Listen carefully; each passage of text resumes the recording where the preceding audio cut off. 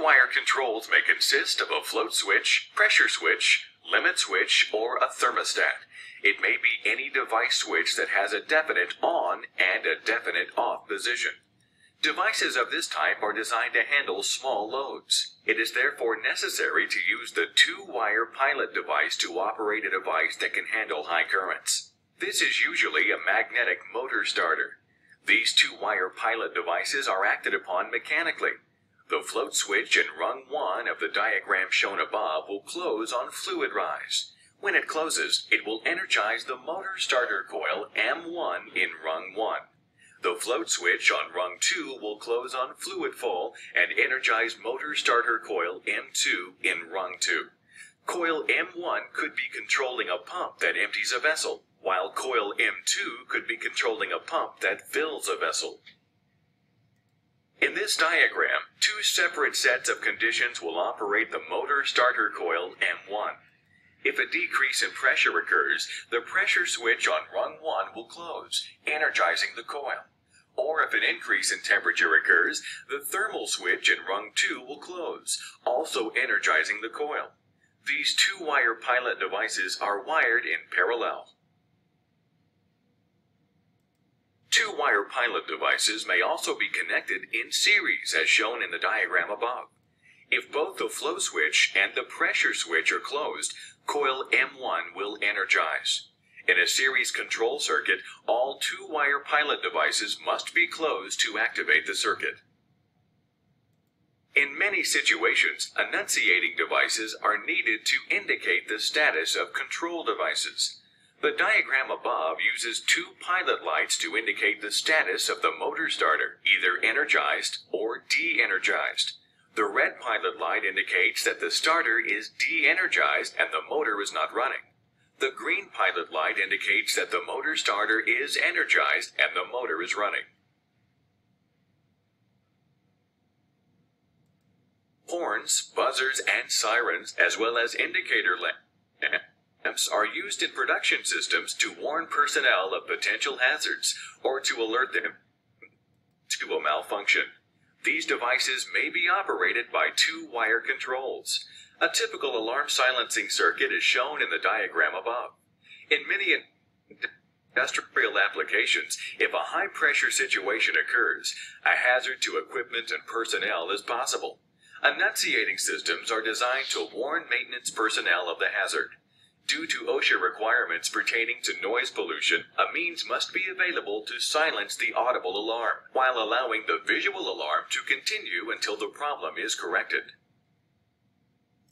A three-wire control uses a normally open, momentarily operated start button and a normally closed, momentarily operated stop button. It also employs the use of a set of normally open auxiliary contacts. These auxiliary contacts are used to interlock the circuit or seal it in. These contacts are sometimes referred to as memory contacts.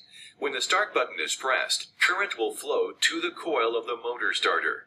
As the coil energizes and pulls the armature to close the main contacts, the auxiliary contacts will also close. This action will allow current to flow around the start button that was momentarily closed. The circuit is now sealed in. By operating the stop button, the flow of current to the coil is interrupted and the magnetic field collapses, allowing the armature to return to its at-rest position. This return to the at-rest position is accomplished by spring tension. With the armature at rest, the auxiliary contacts are opened and the seal-in is lost. The motor starter is now de-energized. Pilot lights are also used with three-wire control systems when necessary. They are connected in exactly the same manner as in two-wire control systems. The on indicating pilot light G1 is wired in parallel with the coil, while the off indication pilot light R1 is connected through a set of normally closed auxiliary contacts.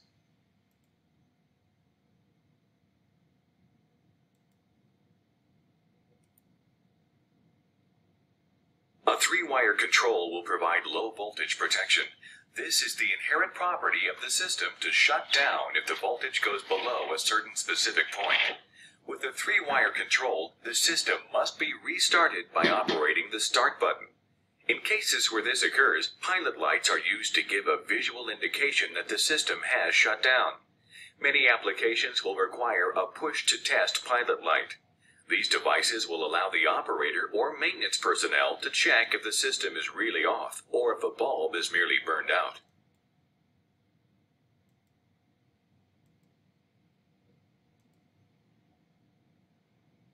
This version of the alarm silencing circuit takes advantage of the low voltage protection provided by the 3-wire control.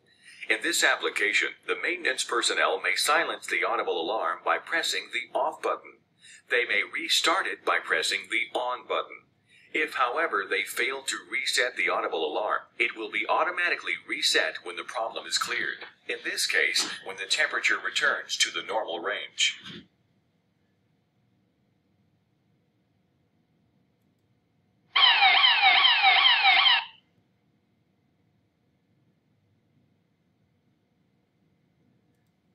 Adding push-button stations will extend a conventional 3-wire control. The starter may be operated from any of the station controls.